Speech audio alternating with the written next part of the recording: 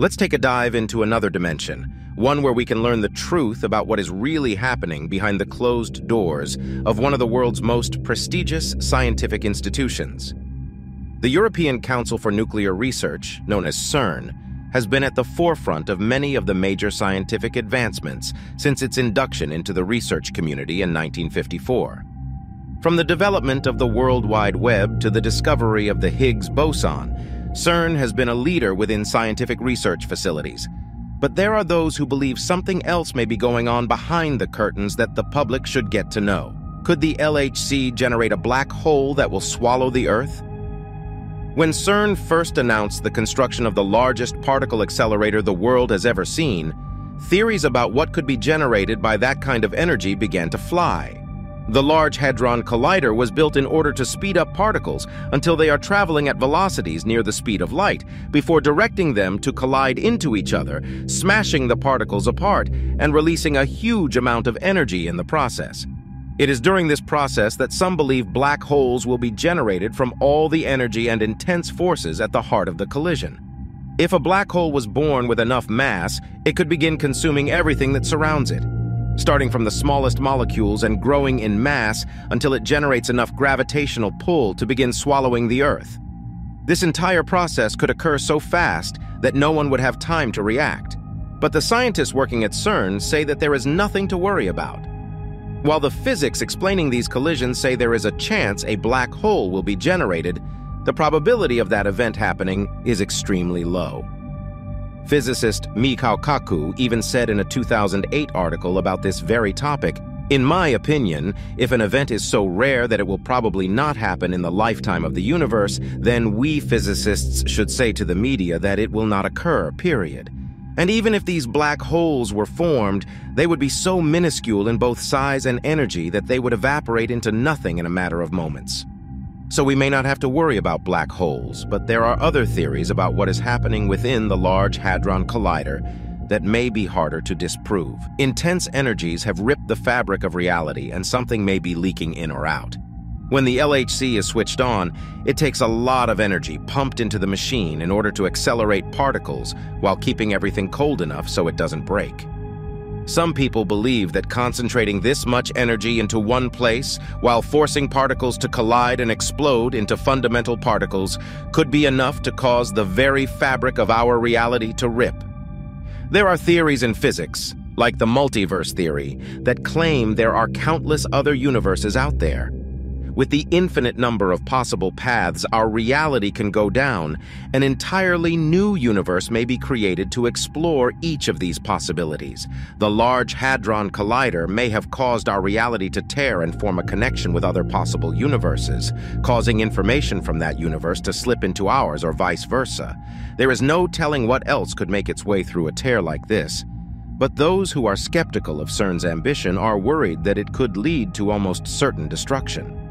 The theory that the LHC could rip a hole in the universe and interact with another is similar to the theory that every black hole is connected by something like a tunnel to a white hole in another universe, forming a sort of bridge between the two where matter and information can flow.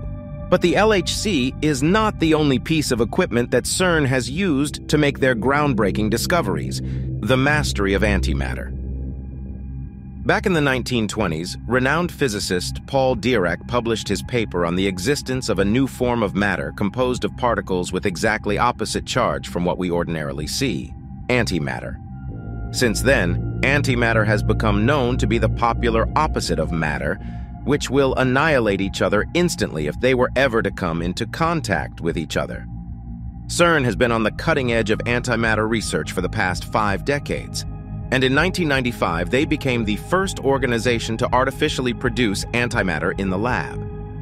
This has led to many theories about what their ultimate goals may be with the antimatter they produce. There has long been talk about the types of spacecraft that advanced alien civilizations may use to be able to travel at speeds faster than light, and one of the top contenders has been crafts that use antimatter-powered engines. The interaction between matter and antimatter is special because they are perfect opposites when they meet. They annihilate each other entirely. Nearly all of the energy contained within the 2 bits of matter and antimatter is released, which could theoretically lead to an energy source that is near perfect efficiency. Could this source of power be the secret ingredient to warping the fabric of space-time and travel at warp speed? But not all theories are this bright. There are some who believe that this technology could be used to build the next generation of weapons beyond what nuclear weapons are capable of. The LHC made us jump realities. Have you heard about the Mandela effects that have been talked about over the past few years?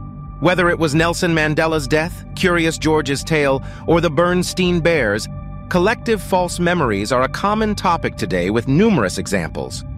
But what is the origin of this phenomenon? There are some who believe that when CERN flips on the Large Hadron Collider, the energy and forces generated there cause us to jump realities to a parallel timeline, where there are minor differences that may not be noticed for quite some time. In physics, there are many theories that require the existence of an infinite number of parallel universes, all with their own infinite possibilities. All of these universes coexist together within a higher dimension in which, under special circumstances, they can interact and affect each other. Could harnessing that amount of power and smashing particles together to annihilate them and look through the fundamental parts create the conditions for our reality to fuse with another? If the multiverse is real and there are entire other universes, there must be a way for them to interact.